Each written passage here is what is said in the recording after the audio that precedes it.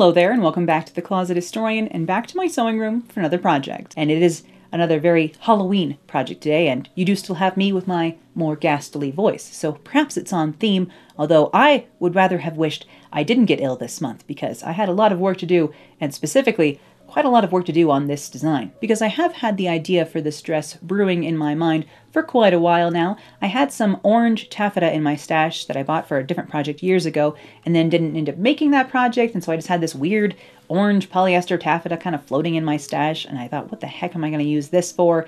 Until I saw this fabric on Etsy. This is a spiderweb mesh with black sequins on it, and I don't normally buy fabrics all the way from China, although I assume that's where a lot of fabric is made, no matter where I'm buying it from. But I thought, you know, I'm going to wait for this bunny to come all the way across the ocean because it's worth it to have really nice spiderweb mesh. And this fabric is quite a good quality, and I will link the shop where I found it below because I know some of you out there also would like some spiderweb mesh in your life, and who can blame you? So with my orange and black iridescent taffeta and spiderweb mesh in hand, I had to come up with a design worthy of such an epic spiderweb lace, and I decided to take inspiration from several 1940s and 50s dresses, kind of the pointed collars and strange little extra flangy little bits inspired me to incorporate a larger collar and sort of batwing inspired shapes on my dress. Here is my sketch, and I am going to use my side swing skirt that I made recently here, so I'll put a card up to that because you will need that pattern if you want to copy my dress from today. And the top of this dress is actually simple enough. It's the skirt that gets a little bit confusing. I may need to pull out another one of my little paper models to show you exactly what's happening because it was hard to even figure out how to video it when I was making it, and I was also making it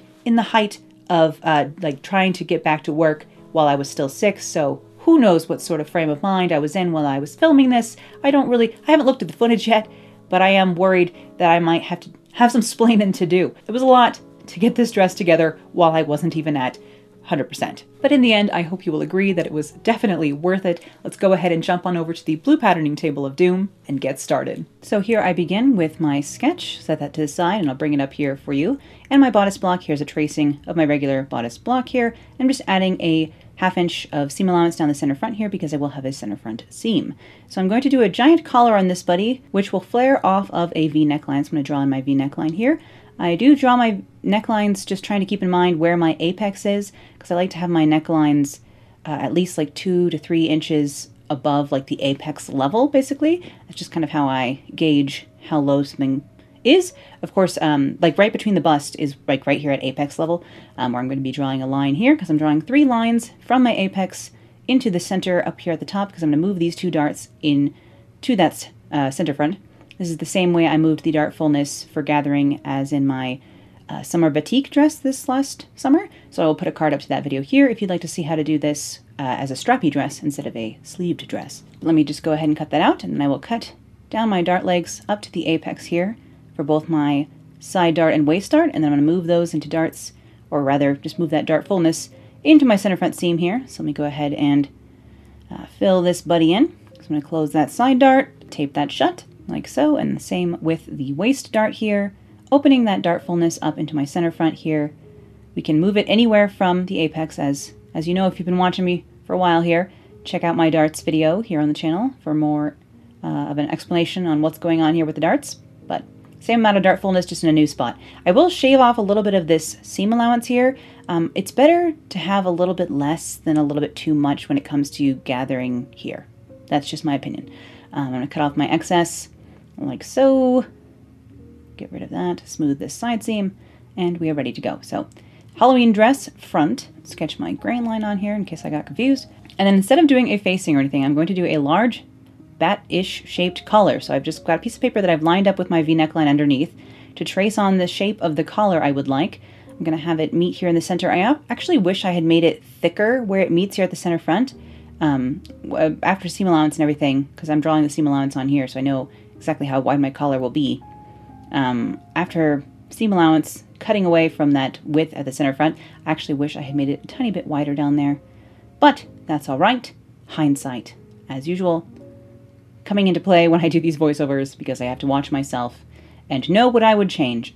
But this will get gathered down. This is going to be my collar on the front here. I will make a collar for the back as well and actually tape them together, so you'll see that later. actually really like the shape of this, so I'm going to add seam allowance to this because, of course, if I use it as is, it will end up a ½ inch smaller. So here I am adding seam allowance to the bottom of my collar pattern here, like so. This is just like a flat collar. It's similar to a sailor collar. It's just instead of doing a sailor collar shape, it's just whatever shape you want. So you can draw on any shape. You can have it be scalloped in the other direction. Of course, I'm having my bat wing like reverse scallops here. And this will gather down. Same on the other side, and that is our front. For the back, I do just have a tracing of my bodice block back, and then I've just narrowed the shoulder to match up with the neckline of the front. So this is just scooped here, like so. And I'm going to go ahead and draw a collar for the back of this as well. So I'm tracing that shoulder seam on the back neckline to give me an idea, and then I'm just going to draw whatever shape I want. That's right. Honestly, I could have made this back collar a little bit bigger, and the way I scooped this out at the back neckline, I wish I would have done it more like I did the collar or like the flangey bits on the Mandragora bodice. So if you have seen that, then you know what I'm talking about. But let me just add on some seam allowance here to this shape. I do like a slightly Halloween bat inspired shaped collar or accent in general. And these will not be the last of them for this dress, because you can see on the side of the skirt in my sketch, I do have some little bat wings on the side of my hip here for this dress as well. And yes, if you were a pocket-inclined person, you could make that detail into a pocket. But alas, we know I don't like pockets, so I will be incorporating no pockets on this dress. But it would be easy to slip a pocket into these decorative bits on the skirt later if you'd like. I'm just going to make sure I have my seam allowance for the shoulder drawn in here, because I'm going to layer the front and back collar closed. So here I'm going to draw the seam allowance of the shoulder on the front piece, and I can line up the seam allowance for these pieces, and I can cut out the collar as one piece. So this is going to get layered, closed like this, seam allowance over seam allowance. And I can't see it, so let me just go over it. I'm layering that seam allowance closed for the shoulder seam and taping it closed. Now it's a very weirdly shaped piece, so it's kind of annoying to do it as one piece, but this will get sewn on like this, and that's how I'm going to finish my neckline today. Instead of having a facing or a full lining or anything, this dress will be interlined a little bit, but I'm not actually going to put a lining in this dress. You'll see later.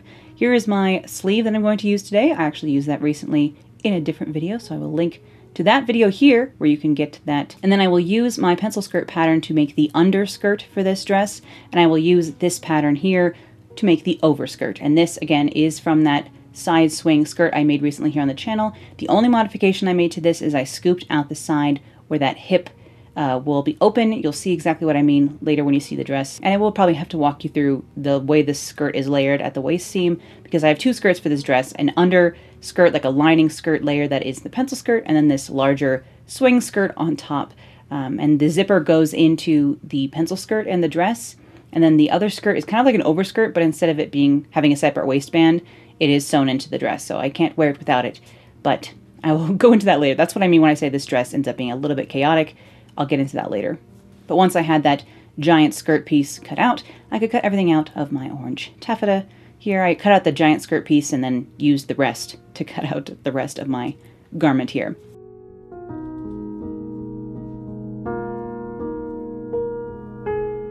And of course, I cut everything out of my spiderweb embroidered and sequined net fabric as well here, and I'm going to go ahead and baste a lot of this together by hand. Here's my sleeve linings. Those I can just pin at the underarm. I will be lining my sleeves, if not the rest of the bodice, so I'll have that going on. But this, I'm just going to carefully layer the net fabric over the taffeta, and I will pin around the edges. Of course, you know, things move around when you're cutting them, and here I was thinking, this is really not lining up. Surely something's wrong. And it was! Shocking. So this is how you get turned around really quickly, and why I usually like to leave a pin in the front of my sleeves, so I know what the hecky doodle is happening. That's right. So I put a pin in the front of my sleeve here so that I will not get confused later. Ooh, seeing as I was just about to baste the sleeves wrong. But I'll pin the sides of this, line everything up properly this time, and then I can hand baste everything. Now I do have my backs here as well, and I will have to put these two layers together and then sew my darts in it. And I was just deciding which side is the outside of this. The outside has sequins, of course. And I'll grab my orange taffeta layer here, layer that in, and then I also have a cotton layer as well, just to add a little bit more stability and strength to my bodice, because this will be like the tightest part of my garment. As we know, I don't add any ease to anything. Some people, I think, don't like having clothing that like pinches you in any way, I don't mind. And so my clothes have, if anything, a little bit of negative ease, my pattern currently at this point. So I just wanted to add a little bit more stability up here into the bodice because this taffeta is rather thin and this mesh is, of course, mesh. It's not too delicate of a mesh lace stuff, luckily. It's kind of on the sturdier side for mesh. I've worked with worse, I should say. But I am layering up that cotton muslin layer, the black cotton muslin. Black muslin, by the way, I get at Mood Fabrics, if you're ever wondering where I get all my black muslin, because I do use it quite a lot here on the channel. And I love a cotton muslin fabric, and even better if it comes in black. So I'm just layering out the backs like that, all 3 layers, and now I'm doing the fronts here. All 3 layers, and I will just pin the sides. You can see me like tapping and like, I don't know, running my fingers like over piano keys, but over the fabric gently sometimes. And that's just to align layers or to align a grain line. So you'll see me like tapping and patting the fabric sometimes. Something that I do that I forget to mention that it's hard to explain. It's a tactile thing, but I'm just pinning my sides to make sure everything's aligned. And then I can hand baste this all together with a long beading needle and some random yellow thread that I had laying around. So you can see the back here has all been basted around the sides, and I'm just going to trace my darts onto the back. The nice thing about having cotton in the back here as well is I have no shame about being a little rough on it because it's cotton compared to, you know, the fancier stuff on the outside. Now, because there are so many layers here, I am going to make like I do for a Victorian costume and go ahead and baste these darts, the interior of the darts together so that the layers don't move around when I go to sew the darts in a minute. So I'm just going to, again, grab my beading needle and my trusty yellow thread here that I thought was a good contrast so you can see what I'm doing on camera, but also is a bit of a Halloween touch inside my dress. A little bit of a Frankenstein look. But I'm just going to baste inside my darts before I pinch and pin those, before I can sew them. The sequins on this mesh are quite small, flat sequins, so I was not worried about sewing through them. If your machine is like very persnickety, maybe it can't handle it, but the 99K is a cast iron, you know, buddy with lots of horsepower, and she's gonna go sew right through a sequin if she hits one, so I'm not worried about it. If any of them like stick out weirdly in the end, I can always just cut those ones off. It's not a problem, really, with this particular fabric. Other sequin fabrics, I've never really worked with a heavily sequin fabric. Might be evil, no idea. Usually I'm sewing on my sequins myself at the end of something, so I've never actually worked with fabric that already had the sequins in place. Nice.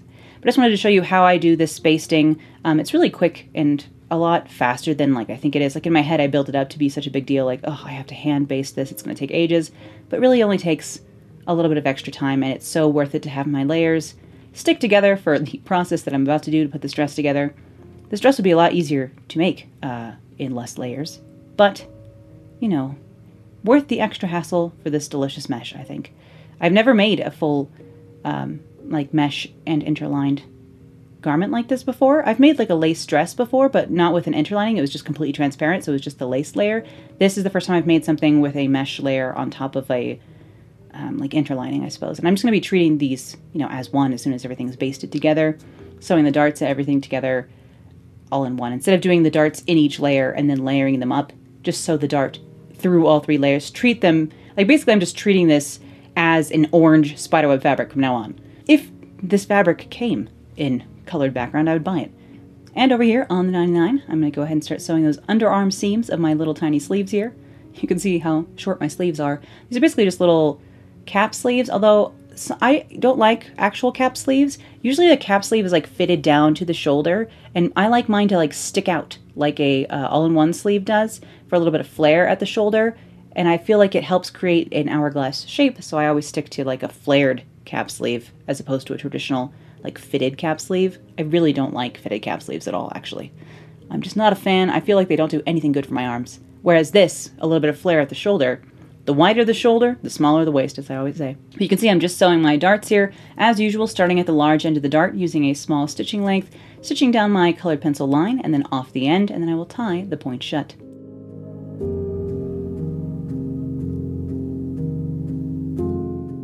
And over here on the ironing board, I can go ahead and press open everything I just sewed. I'm even using my tailor's clapper here as a way to press these little tiny underarm seams. You know, it works. And especially, this is all polyester that I'm working with today, except for the cotton interlining. So pressing it is no problem, but I do have to have my iron on the right setting so I don't melt anything or melt any sequins, which luckily I did not have happen to me. So yes, this is another project made out of petroleum-based fabric. I do apologize. I've been using polyester a lot more this year just because I've been using a lot of fancy fabrics, and fancy fabrics with like lurex or sequins, mesh, things like this. I mean, I can't even imagine if a silk mesh like this were something that were available, which I've never seen something like this in silk, but I can't imagine how much it would cost. And if I'm going to use polyester mesh, I might as well use polyester taffeta, and polyester taffeta is what I had in my stash. You're following along. But I usually stick with natural fibers, unless I'm using some specialty brocade, lurex, sparkle fabric. Usually I'm only going for, or like those like latex skirts I made, those like stretch skirts I made earlier in the year. So it's only for like special effects that can't be achieved in natural fibers that I turn to polyester usually. And my voice is so gravelly from being ill. I apologize. Here I'm just pinning my sleeves together. So I have my sleeve lining and my outer sleeve, and I'm just pinning those together, right sides together, along the hem so I can hem these buddies. And then I will go ahead and press my darts here in my back pieces, just pressing those darts towards the center back. I like to press my darts towards the center, either the back or the front, depending on what I'm working on. Some people prefer to like cut open their darts and press them flat. Some people press them towards the side. You do you, if it works, you know? All that matters is that you get a result that you're happy with. So if you do it differently, but you're happy with how it comes out, sounds good to me. I will go ahead and serge some of this. It's already hand basted together, but again, I'm not going to be fully lining this. I'm just going to be treating this all as one fabric from now on, basically. And so I'm going to have raw edges inside my dress. And to prevent fraying, I'm just going to run that through the serger here at the waist and the side seam, like so. Back on the ironing board, I have my fronts here. You can see I've just serged the center front, waist, and side seam for now. I'm trying to think, do I want to serge the rest of this? Probably. But I'm going to put my gathering stitching here in between these two pins where I had put those where I had put the dart fullness in my pattern. So basically these pins are an inch out from where the dart fullness ends, and I'm just going to go ahead and put 2 lines of gathering stitching on either side of my front. The backs here are ready to go. I have this serged, and I might actually serge the shoulder seams as well. Then I have my collar piece, which again is such a unique shape we have going on here. I cut out 4 of these in a black shantung that I've had kicking around the studio here. This is the same fabric that I made my bat back jacket out of last month. But I'm going to go ahead and use 2 layers of this. I didn't interface this because it's crispy enough on its own. I figured it would be fine. I could have interfaced it, honestly, but it was going to get thick right at the neckline seam anyhow, so I didn't interface this. I think in the end it looks fine. But 2 layers of this. I actually sketched on the stitching line on here. I don't normally do that, but with this shape, there was just a lot going on, so I would rather follow an indication, a stitching line here. So I have that sketched on in colored pencil. You can hardly tell, but I'm just going to pin that together, and I will stitch the outside edge and kind of like hem my collar. And over here on the machine, I'm just, again, hemming my sleeves. So I'm just going around there. I will actually put understitching in those sleeves too as well later. And then I will stitch on that stitching line for my collar. And I am just stitching the outside edge of this collar, so like the hem of the collar. The inside neckline edge will be sewn to the neckline, each layer individually. I'll show you what I mean. It's basically the same way I put my collars on when I've been doing all my little stand collars recently. This collar is just a lot bigger, but just because the collar is a larger shape doesn't mean the process of stitching it to the neckline changes, really. I still did it in the exact same way, so you'll see what I mean. But I'm just sewing around my curves, my little bat wing-ish flangies.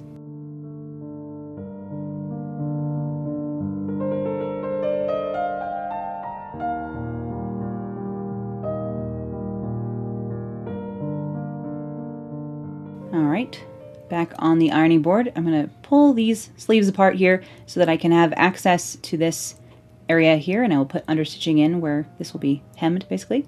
And this is a bit curvy, so I will go ahead and clip this seam, especially because I'm going to add that understitching in, which adds stability back in. So because this is slightly curved, I will go ahead and trim that. Then I will do some understitching on these. I'll show you that over on the machine.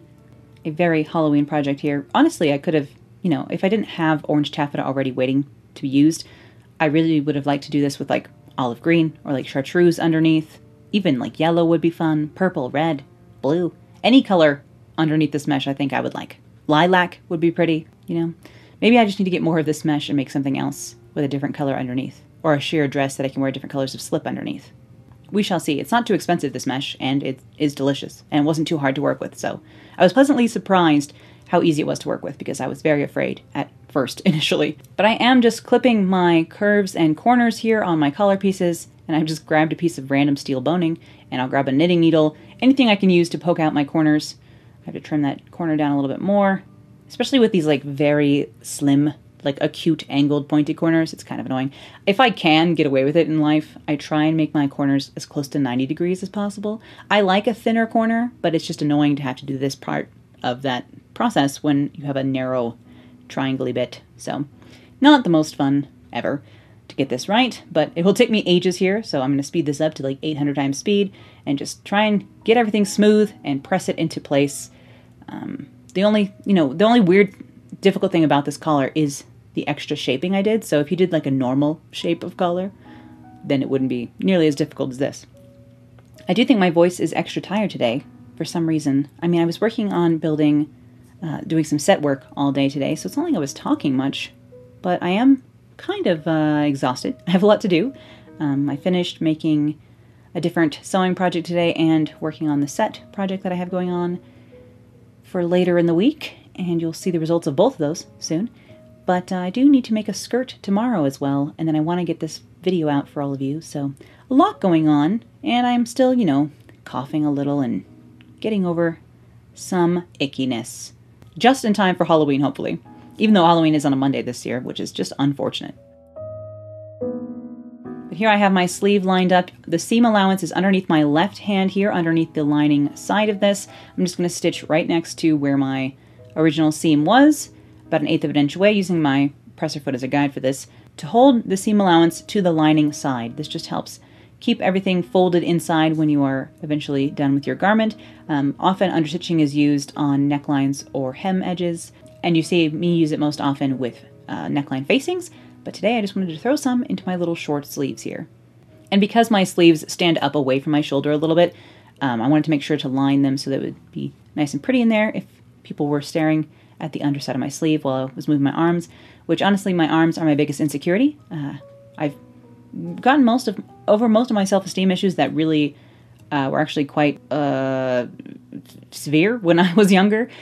In my early 20s, I wouldn't let anyone take pictures of me, and now I'm a YouTuber. So clearly I got over that, but my arms are still my one insecurity, although I may be doing something to improve that situation later in the week as well. But you will see what I mean in due course. And while I'm over here at the machine, I will sew my shoulder seams that you can see I did end up serging as well, front to back. I'm not going to sew the side seams yet, and I'll do the collar first, and I'll show you why. I also haven't sewn the center front of my garment yet, you'll notice. So, alright, so I have a left and a right, basically. And my gathering stitching is already in here while this is flat, but I'm going to put the collar on next, which is kind of weird, but true. So I'm going to sew the underside of my collar to the outside edge of my bodice here. So hopefully you can see what's happening. Just taking the underside of the collar and letting the top side be free and sewing this down. And I will hand stitch the other side over the seam allowance later. So I'm going to stitch this on by itself, one layer at a time here. Again, very similar to how I do any collar. It's just a weird, large, bat-shaped one. And isn't this mesh fun? Oof. Very tempting to get some more.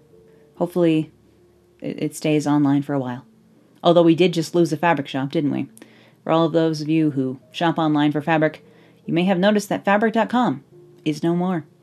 Fabric.com was a good source for fabric, and then Amazon bought it, and then it was more of a guilty source for fabric, but they still had nice apparel fabric, so...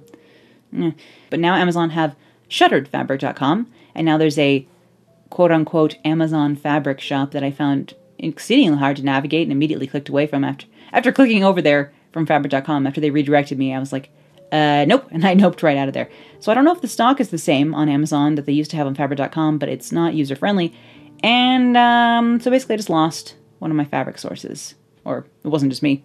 A lot of us lost our fabric source, so that's a big bummer. I am just clipping my curves, and then I'm going to press my seam allowance into the interior of the collar, and then I will fold the other collar edge under that 1/2 inch and kind of sandwich everything together, again, like I do my stand collars. So I'll pin all of that so it's ready to go. I'll do the other side as well, and I will hand slip stitch that entire edge. And I will do the other side the same exact way, and then we can finally sew the side seams and the center front here. Funny enough, for this bodice, I sewed the center front last, which usually I feel like is one of my first steps but not for this particular dress.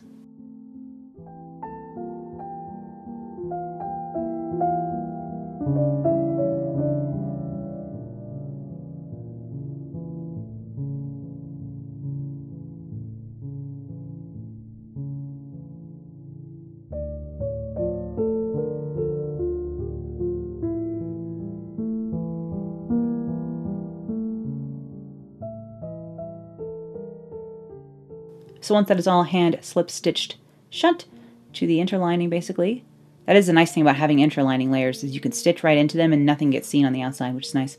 I will go ahead and stitch my side seam. You can get an idea of how I was ironing all this into submission after hand stitching it here over the tailor's ham, using a lot of steam, even though this is polyester, steaming it into shape, honestly, which you can do. Like, you know when cosplayers use like sort of plastic materials that they can shape with heat? Same idea, honestly. Just much thinner material, fabric, as opposed to moldable plastic. I've never actually made any armor or like cosplay pieces. Maybe one day I will play with that shapeable stuff. I could go for like a metal corset thing. As I said, I don't mind stiff, tight clothing, so I wouldn't mind. Let me just stitch my side seams, press those open, and then we can get started on this center front. I am going to measure how long my center front normally should be. So this, before I moved the dartfulness into the center front, it was 9.5. So I need to gather this down to be 9.5. So I'm going to put pins 9.5 inches apart on my ironing board here, so I can have a guideline for how much I need to gather this down. And I will just space out my gathers. I'm going to tie them off on one side, as you often see me do, like so. Just bring all the threads to the top and then tie them off. And then I'll pull these two gathering threads down on this side. Again, just largest stitch length on your machine and 2 parallel lines of stitches within the seam allowance to do gathering. That's how I do gathering, at least. You can gather by hand if you want. You can use a gathering foot if you want. Many different options. Once again, whatever gives you the result you're after is the right choice.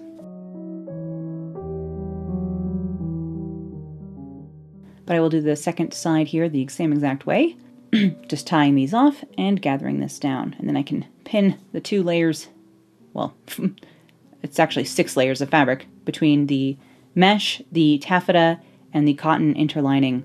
It's 6 layers of fabric down this center, which is why I didn't bother interfacing the collar, because there's a tiny little bit of the collar up there at the top that gets sewn together. Like, that's enough, to have all those layers going together. That's why I say that this tiny bit on the right-hand side of the collar, I kind of wish I had made it wider right there, because it is kind of irritating. But I will go ahead and pin my center front together. Again, just being careful with my gathers, kind of spacing those out and using extra pins in that area to make sure everything is evenly distributed. And then I can sew this together, 1/2 inch seam allowance, as usual, over on the machine.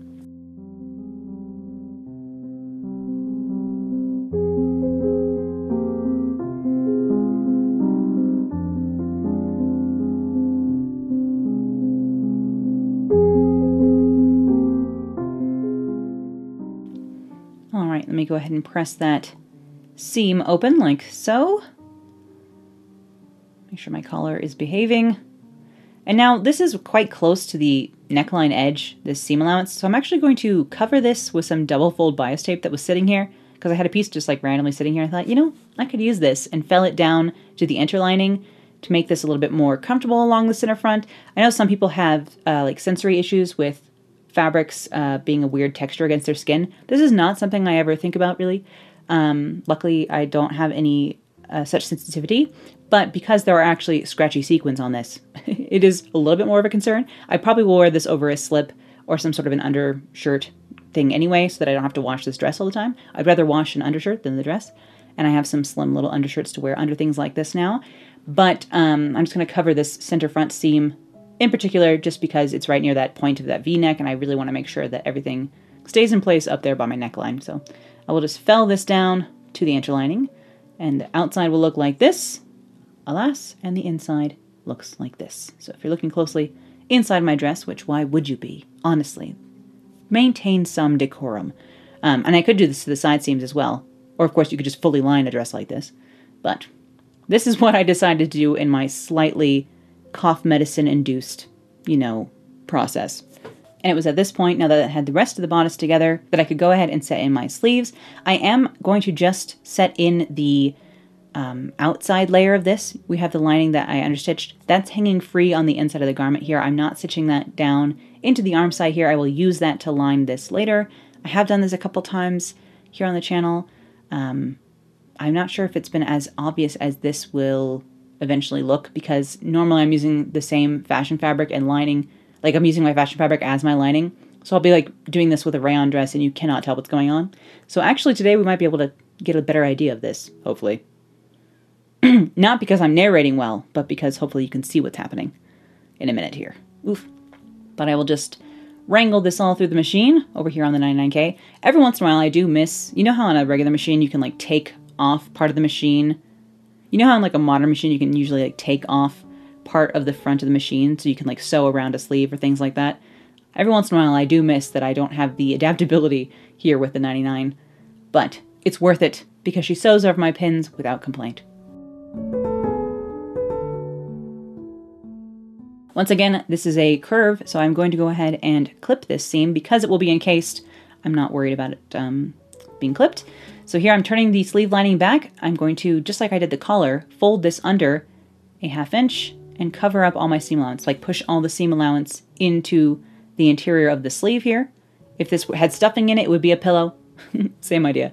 But I'm clipping my curves both on the lining layer and on the arm side bodicey layer.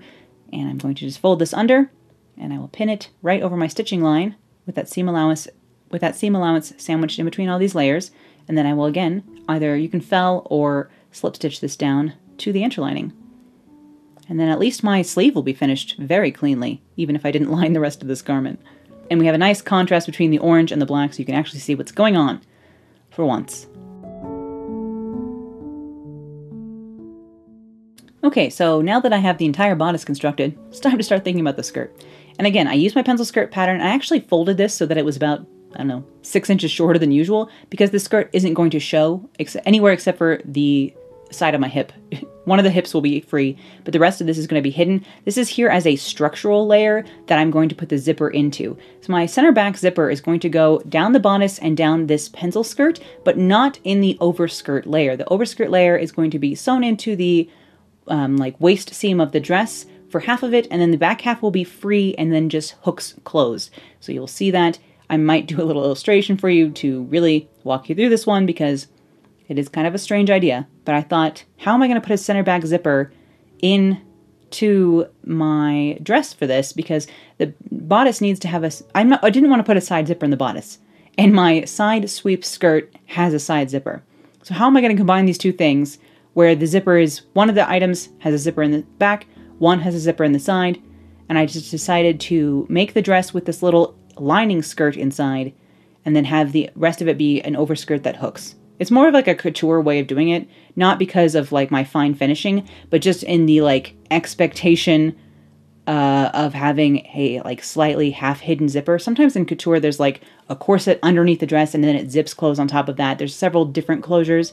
Or we're talking about historic fashion, there'll be like a lace up back and then it's covered with another layer that's hook and eyed closed or snapped closed. So there's different layers of closures to achieve a certain, you know, desired effect in the end. And so for this garment, I decided to make my life difficult and put the zipper down the center back of the skirt lining and bodice, and then have an overskirt that hangs free over that. Hopefully this will make sense in the end. And these are my skirt flanges. I just drafted these the same way I did the collar off of my skirt. I just drew little shapes that I wanted. It was not, you know, you can draw whatever you want. It's one of those things where I just like imagined a shape and drew it. So it's not like something I can really walk you through. Although sometimes this is the one thing where it's like people who are not, like drawing doesn't come very naturally to you, are like, can you give us a pattern, please? And this is the one area where I kind of understand. Because normally, I'll just teach you to do it yourself. But if you can't draw a bat yourself, then this would be a problem. And just like the collar, I sketched in my stitching line for this so that I could stitch exactly where I wanted to. And I am going to clip my corners and curves again and turn these, again, right side out. This is just that 2 layers of black shantung. Once again, the same exact methodology as I did for the collar here for these skirt details that surely anyone else would make into a pocket flap and have a pocket hanging in here. It would, again, not be hard. If you are advanced and you understand how this skirt goes together in the end, you would be like, wow, it really would be easy to throw a pocket in there, Esposito. And the truth is, yes. But I always have a handbag, especially when I'm wearing a cocktail dress like this. I'm not going anywhere without a handbag.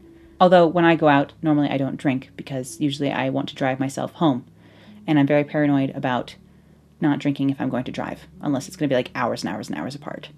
Because I am a safety-minded human who likes to be at home with her cat. Let's be honest. I like to dress for cocktails at the jazz bar, and I like to be at home. So it's a contradiction of my life.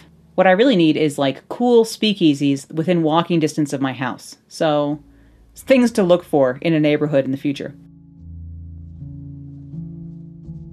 But I do have to start working on my outer skirt layer as well. So let me transfer all of my darts onto this. Again, this is the same side swept skirt pattern that I used earlier. The only difference is where I put the zipper in the original skirt, I cut away a little bit of each side. I will show you what I mean in this sketch. So this is the original skirt pattern. This is the modified version. So just cut a little bit away where I put the zipper. Instead of having a zipper there, I'm going to have an opening.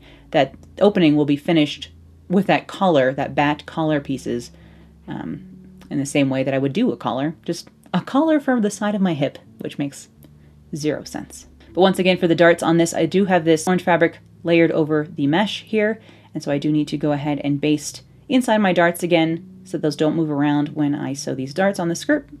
And the rest, the outside edge of this is basted. I did that flat on the basement floor, and anytime I crawl around on the basement floor, I am reminded that I am indeed 31 and that I am not flexible or in any sort of shape other than slightly soft. So I just turn into goo, and I regret it the next day. So I use some sort of muscles whenever I crawl on the floor to cut things out that I don't know about until the next day when I'm in pain. So that's always nice. So I'll sew these darts here in this overskirt the same way as I sewed the darts for the back of the bodice. We just don't have the cotton interlining this time. I'm just doing these 2 layers here because this overskirt, there's going to be enough layers going into this waist seam. We don't need another one. And I didn't want it to make this too heavy. And luckily just the mesh and the taffeta alone was plenty enough for a nice drape to this skirt. You'll see, I think the side hangs very nicely in this one, which is nice. I've had more luck with that side swept skirt in polyester, actually, than I have in silk so far. I have to find the perfect interlining for doing the silk taffeta version as opposed to this poly taffeta. The poly taffeta hangs quite nicely. And is, of course, exceptionally cheaper, but not a natural fiber. We all know I do prefer an iridescent silk taffeta, but really any iridescent taffeta I love, so who am I kidding? But I will press my darts. The little side seam that isn't a side seam on this, I will press towards the back as if it were a dart. Again, see the side swept skirt video for a better explanation of how this overskirt goes together, because it is the same set of steps. And the only other difference is, instead of putting a zipper up here on this left-hand hip side, I'm going to put these weird collary pieces. And again, I'm just doing that the same way I did the collar, so I'm pinning the underside of the bat wing to the fashion fabric outside layer of the skirt. I will stitch that on, and I will finish it the same way I did the collar as well. So this again just gets, all the seam allowance gets tucked inside. That edge is finished just like I did the collar, and I will slip stitch that shut along here. And then the rest of this side seam for my skirt here just gets sewn to the other side. I would say the front and back, but this is one giant piece. So it's the front and back, but there's no other side seam. Again, see the side skirt video to make sense of this skirt. It's a very large pattern piece. I didn't want to go through drafting it again, just because it's a huge piece of paper and then a huge piece of fabric. So you can see me wrangle that one more in that other video.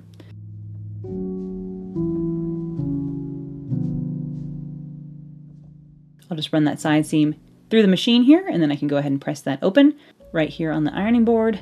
And honestly, I should have serged this seam beforehand or finished in some way.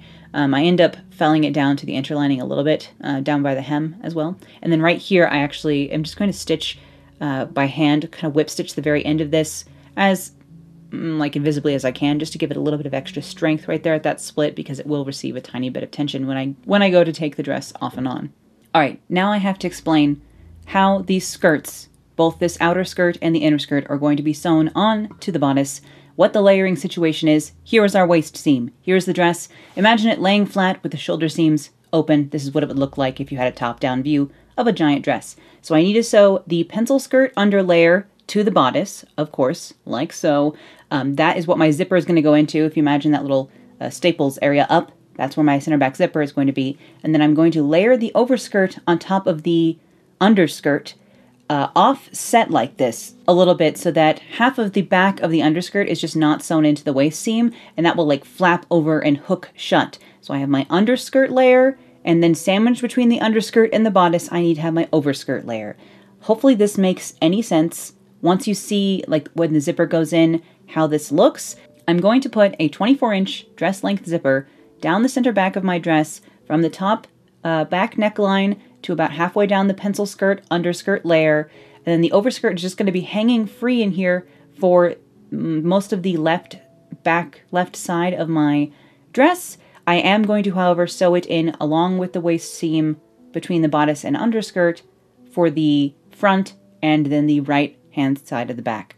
Oh no. Once again, this makes absolutely no sense. Hopefully you can kind of get an idea of what I'm talking about here, and when you see the finished dress and the rest of this construction, you can kind of get an idea of what I mean. But if not, just come back to this drawing and sort of stare at it some more, because hopefully it'll start to make sense, I don't know, about like hour 3. But now that everything is layered together properly, I can go ahead and run this through the machine, this very thick waist seam, which we're really relying on Gutermann to make a nice thread here that will hold this buddy together. The nice thing too about tension at the waist seam is you have to remember that when the garment is on your body is supporting a lot of the weight of the garment.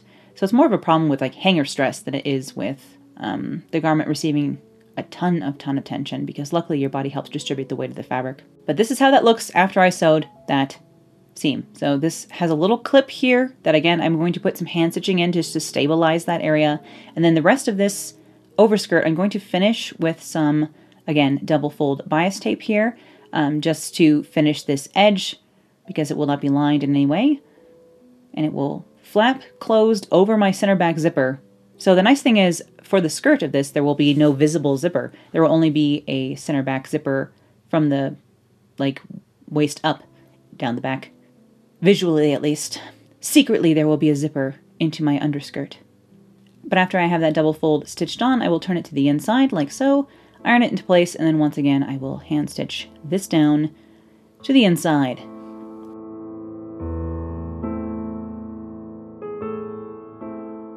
And then I can put my zipper into the center back of my bodice and the underskirt. So I'm just going to sew from the zipper down to the hem of this pencil skirt underlayer. And that just has 1-inch seam allowance as usual. And I will fold back the rest of the dress here up to the bodice with that same 1-inch seam allowance. I like to use a wider seam allowance down my center back, or anywhere I'm going to put a zipper, basically, just to give myself a little bit more room to work with when doing a zipper. And of course, this bodice has the 3 layers, and therefore, when folded like this, 6 layers of fabric, so I didn't worry about interfacing this at all in any way. The skirt is just the 1 layer of taffeta, which I would worry about, except for its poly taffeta, which is pretty strong, so I think it'll be okay. With the mini layers, that's why I have so many pins here, is because I'm keeping that mesh aligned with the underlayers as best I can, because it's not like fused down, it's just basted, so gotta keep it all together somehow. And this right-hand side of my zipper here, the right-hand side of the back of my garment, is going to be stitched right next to the zipper teeth, so I will go ahead and do that side first, and then the other side will be the lapped side of my lapped zipper. Like so. So starting at the bottom of the zipper, which is down here in my plain taffeta skirt. Again, just stitching this right close to the edge of my zipper teeth. I can get quite close with the zipper foot, which is nice. I actually really prefer doing zippers on this 99 compared to back when I was doing them on modern machines with like the modern zipper foots. I don't know. This seems easier to me for some reason. I'm such a convert to this machine. If you've never worked with one of these old cast iron singers, if you can find one on like Craigslist or a garage sale or at the antique mall, wherever, I highly recommend them. I know I go on and on about it, but it's just really made sewing more enjoyable for me, honestly. I always say that sewing is kind of my least favorite part of sewing. Like, my favorite part is designing, pattern drafting, and then styling the end garment and embellishing maybe, but like putting things together, construction is not my actually favorite part of sewing. I enjoy it obviously on some level, but of the process, of the entire process, it's not my favorite step, but sewing with a 99, I enjoy it more. And that is that. Now the other side of the zipper, the lapped side, I pinned it down so it was overlapped, and then I hand stitched that shut. Again, I will show you how I do a hand stitched zipper in a separate zipper video next year sometime that I can link to from then on, because it's kind of hard to film. But now that my zipper is in down the center back of this, and the top edge of my overskirt is finished with that bias tape, I just need to put a skirt hook here. So instead of a hook and eye, I'm going to use a big skirt hook. I prefer these. So I just put the bar of the hook onto the waist, like right below the waist seam of my dress, and then I sewed the hook onto the skirt, and it will just hook closed here over the zipper. And now all I need to do is hem my dress. So I'm just going to use some, again, double fold bias tape that I made. I was kind of vexed, honestly, on how to hem this, because I didn't know if I should hem the mesh and the taffeta layers separately, but I had treated them as one thus far everywhere else, and it had worked fine. So I am trusting this mesh not to stretch out more than the taffeta does, or vice versa, and hoping everything will be okay. You know, disastrously, if something were to happen and one would stretch a lot more than the other, over time I could always re-hem the dress, which would take a while because this is a big hem, but would be worth it. But so far, fingers crossed, everything seems to be holding up okay. So I just have double fold bias tape made out of the same shantung that the collar and flangey bits are made out of, and I'm just stitching that right sides together on the outside of my skirt here. I do have a video showing how I hem with bias here on the channel. It's kind of an old video, and I'm out of cards, so I can't link it to you. But if you search the word hemming on my channel, I'm sure it will come up, because I like, anytime I use a curved hem, my preferred method of hemming it is with bias tape. So I'm just going to turn all that bias to the inside here, pin that into place. This shot is not in focus, and it's not even framed very nicely either, but hopefully you get an idea of what I'm doing. But I will hand stitch this hem, just the edge of the bias, down to the orange interlining of this skirt, and then this dress will be finished and ready to wear, which seems unbelievable, honestly. It was a few extra steps with all the basting, but all in all, this pattern actually isn't too difficult to put together. I just think I made it harder on myself by using that mesh. But of course, the whole reason I was making the dress was because of the excellent mesh, and I think you will agree it's definitely worth a couple extra hours in the making to have a sparkly spiderweb dress.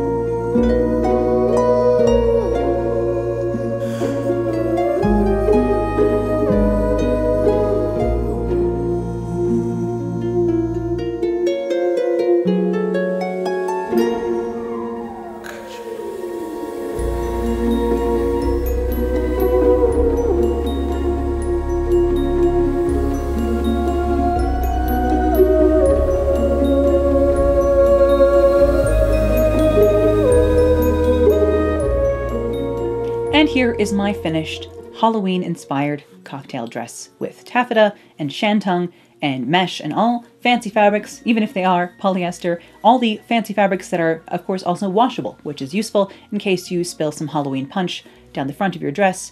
Not that I would ever do such a thing, because I, of course, am full of poise and elegance at all times. And we can just hope that I do end up having a bunch of friends in order to have people over for cocktails, or dinner parties, or Halloween parties, etc., because I do have quite a few outfits for such occasions and less occasions. But, you know, the future is unknowable, and maybe there will be plenty of partying for me to be doing. I hope you enjoyed seeing how this design came together today, and happy Halloween to all of you out there who are as pleased as I am that it is the end of October, the height of spooky season, and I may have a few more treats coming to the channel for you here real soon. And thank you as always for watching today. I'll be back with more sewing, vintage fashion, costuming, and crafting real soon, so I'll see you then. Bye!